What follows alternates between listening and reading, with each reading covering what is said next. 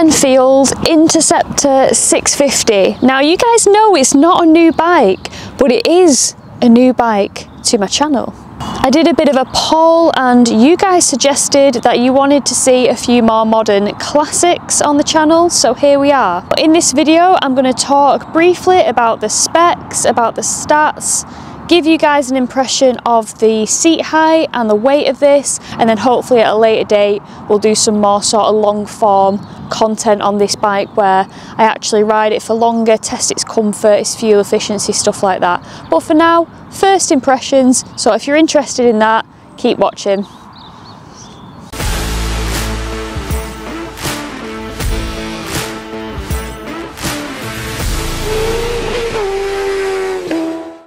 Royal Enfield have been taking the global market by storm since its Interceptor 650 was released in 2018. Since then, it has frequented the top charts of best-selling motorcycles year upon year. And with its bang for your buck and old-fashioned charm, it's not hard to see why this value-orientated option has dominated these charts. This specific Interceptor 650 is a 2022 model. However, it's worth noting that Royal Enfield have actually brought out 2 new colourways for the Interceptor for 2023, which will join the existing colour options of Mark II, Sunset Strip and Canyon Red. Luckily for the new blacked out versions, which are available in Black Grey and Barcelona Blue, as well as a fancy paint job, they will come with a few other things that this colour option and the existing ones don't come with. For example, you're going to get black cast alloy wheels, you're going to get a blacked out exhaust as well, and the new blacked out versions will come with different functional and ergonomic features. So these will have an enhanced seat for better comfort, they're going to have new switchgear, a USB charging port, and possibly one of the biggest differences, an LED headlight. So in this vlog we're going to focus on this beautiful Sunset Strip colour option with the lovely spoked rims, which I think do make this bike look quite a bit more expensive than say the cast alloy wheels. But everything about how a bike looks is completely subjective. At the heart of this machine we have Royal Enfield's Euro 5 compliant, air-cooled 648cc parallel twin. This engine pumps out just over 47 brake horsepower and delivers a 52 Nm of torque. If we have a look at the hardware on Royal Enfield's Interceptor 650, the suspension comes in the form of 41mm telescopic forks with 110mm of travel, and at the rear we have twin shocks with external reservoirs, and they're kind of giving me an Öhlins vibe, even though they're not Öhlins. With regards to suspension, I know a lot of people complain that it is quite soft and quite wallowy, and that one of the first upgrades a lot of people tend to go for is the suspension. Well, I'm looking forward to riding this bike more and figuring out for myself exactly what I make of it. But I'll be sure to report back to you guys in more in-depth videos in the future.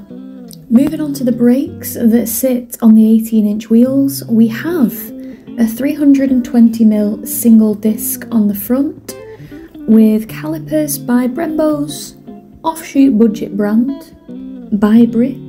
Then on the rear we have a 240mm disc, and let's not forget that the bike has dual channel ABS.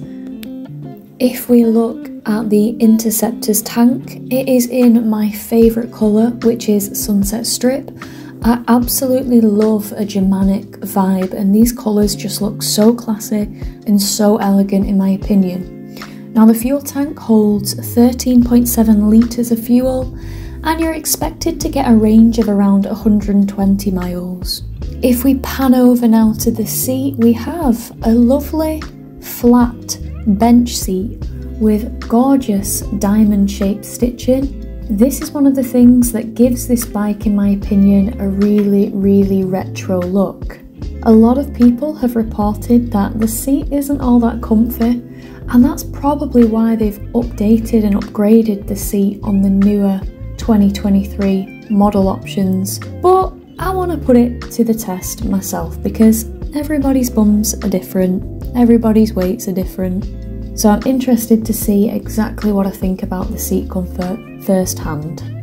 When the bike got dropped off and I saw the bar and mirrors, I was a little bit confused as to how modern looking bar and mirrors really fit in with this style of bike. But the more I look at them, the more I think, actually, yeah, these suit this bike.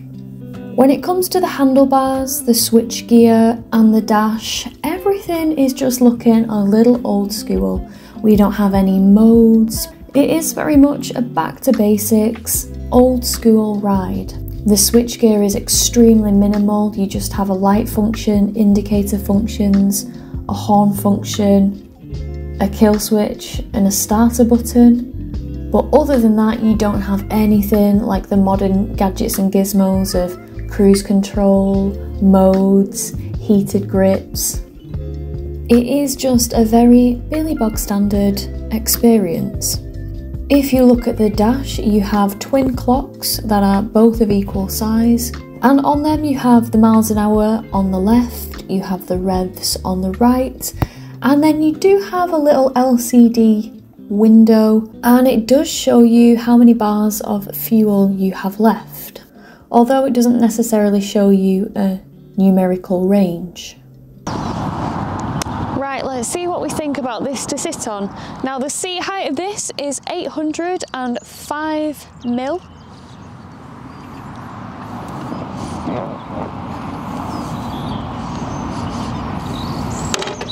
So if we're to sit on it, if you look where the pegs are, they're kind of almost directly in the way of your leg going straight down, so I normally go a little bit in front as opposed to a little bit behind, but you can do either, whatever's comfortable. But yeah, 805 mil to flat foot. So with my left foot on the peg, my full right foot is down. Again, just scooching over a little bit. So height-wise, this is perfectly manageable. If we talk about riding position, again, we're very sat up. We're not like this, we're not like this. We're not adventure bike style. It is just a nice upright position, which I think could be quite forgiving on your back. And then if we look at the bend in the leg, I'm a 5'4" individual with a 29-inch inseam, and this is what it's like for me. The Royal Enfield Interceptor 650 has a wet weight of 217 kilograms. So we're going to see what it's like to push around. Now please forgive me because still broken fingers and a slight wrist break. It doesn't make pushing things the most easiest, so I'm not going to make this look smooth by any stretch, but we'll give it a go. So let's get it past this lump. Here we go. Okay, so she's got a full tank.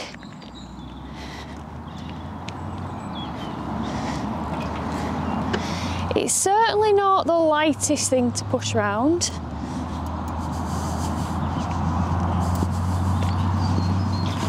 In fact, let's spin it round in a circle. Be right back. 3 to 5 working business days. I'll get round. There we go. So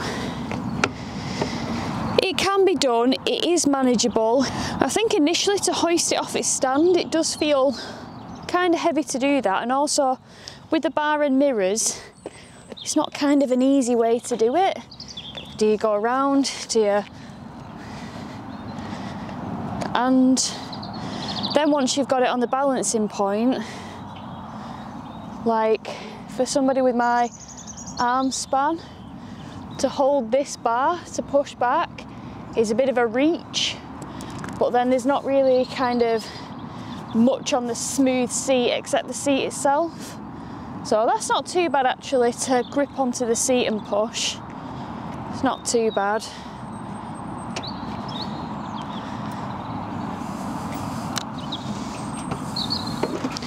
But yes, manageable, but certainly quite heavier than I would have thought, put it that way, to push, but manageable. Guys and girls, I hope you have enjoyed this first impressions, bit of a stat breakdown on the Interceptor 650. If you've enjoyed what you've seen, hit that subscribe button as it really helps me out and it helps my channel. And until the next time guys, take care and ride safe. See you later.